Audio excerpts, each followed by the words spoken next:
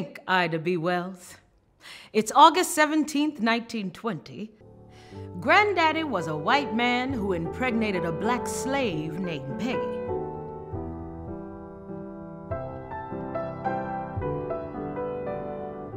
I took a seat in the first-class ladies' car and was reading a book when the conductor came by to collect tickets. I handed him mine, but he handed it back and said he wanted to treat me like a lady, but I would have to move to the colored car. I replied, "If you wish to treat me like a lady, you will leave me alone."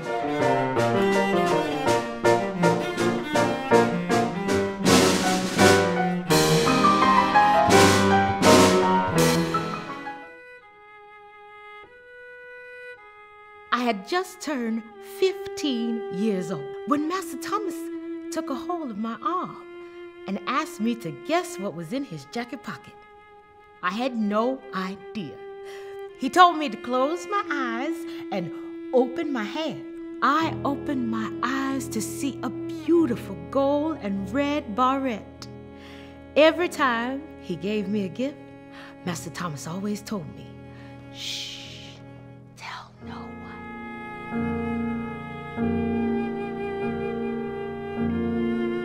15 years old.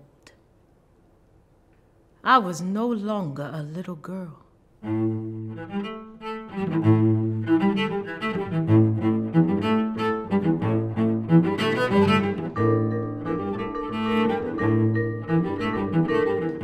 A new hat, or rather a bonnet, was thrown into the presidential race today, that of Shirley Chisholm.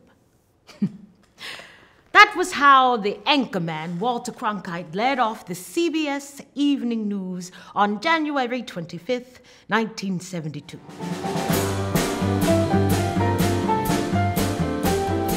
From the start, I was met with hostility because of my gender, including some women. I told them, "If you can't support me and you can't endorse me, then get out of my way."